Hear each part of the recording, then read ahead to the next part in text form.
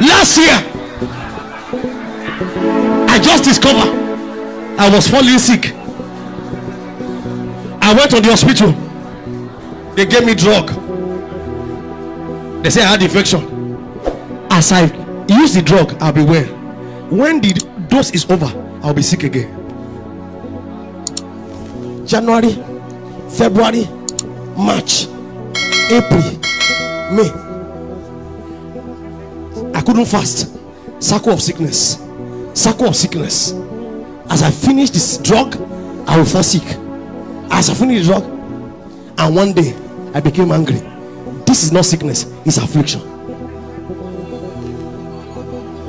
I should have seen the handwriting on the wall. I drop all the drugs. No more.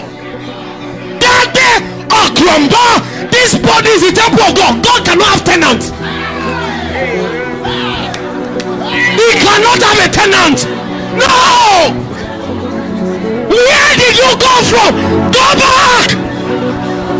Go back. I became angry. I became angry. And from that day to today, it's over.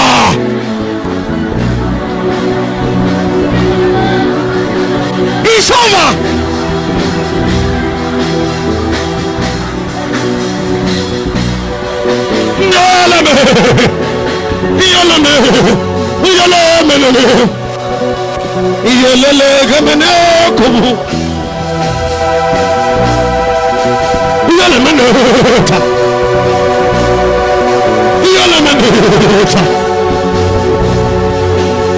Amen. Don't settle down for explanation. Don't settle down for explanation. Fight. You can't have my life. Business is not moving. Say customers are not coming. Shut up. Some people are having customers. He said things are not happening like before. No. He said when men are saying there's a casting down, for us it shall be a lifting up. Don't agree. Insist. Insist.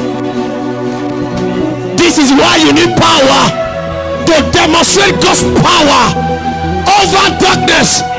He said when the enemy shall come in like a flood, the Spirit of the Lord shall raise a standard above them.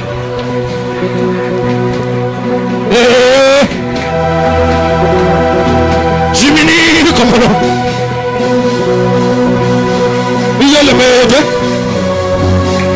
You didn't mean to me come on. Insist.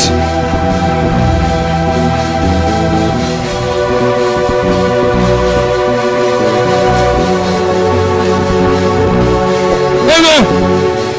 Amen. Sit down. Please sit down.